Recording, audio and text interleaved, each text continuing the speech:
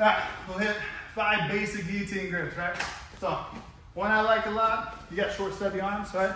I'll literally put the hand in like this, so we get to here, and I'm gonna grab my own fingers. When I'm in here, I'll grab my fingers like this, and I'm gonna cinch, flex lat, cinch up like that, right?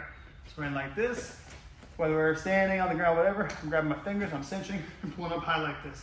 I have shorter arms, bad shoulders, that's easier for me, right? Now, if you got great shoulders, there's some awesome ones you can do. We get in here, we get the hook grip, right? Arm comes up, we get a hold like this, and the arm comes over for a lot of these other grips people like to use, right? The hook grip, make that nice little OK sign, right? Go here, you reach over, you grab it with your fingers, pull up like this, hook grip, right? So right here, you grab it, you pull, and you set up high like this. It's a beautifully tight one, right? Yeah, my shoulders are not great, so I don't like that one much, right?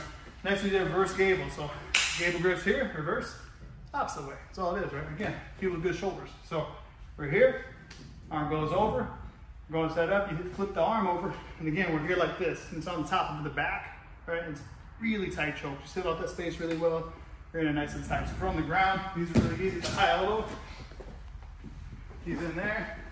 We're set up, and when they flip that arm over, you're gonna put the leg over like I talked about in the other video. We're here, the arm's nice and high. It's a really tight choke, right? We're here, cinch in, great spot to be, right? So getting that elbow over helps a lot. Next one we have is McKinsietine. This guy was really famous in UFC for like 10 years ago, probably, right? Was it 10 years ago? No, 10 years ago, McKinsietine. Dude had like long, skinny guy, right? So he put the arm in there, his other hand would meet it, and he'd grab his fingertips and curl it up like this, right? Really long arms up. So he'd get in here, get that arm in nice and deep like that, right? Turn this way. Nice and deep like that, and he'd grab his fingers here and curl up like that. So as he's setting up the choke, he'd be in there and he'd get a hold of this thing and just right into it.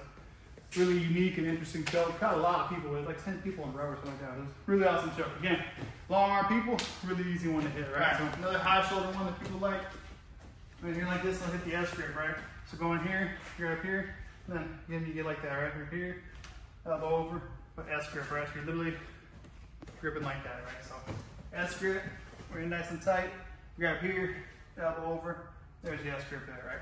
Really simple, easy grips. Try them out, which one you like. You got short arms, probably use number 1 like I do. If you got nice long arms, try that one. So thank you, sir. Yes, sir. Easy day.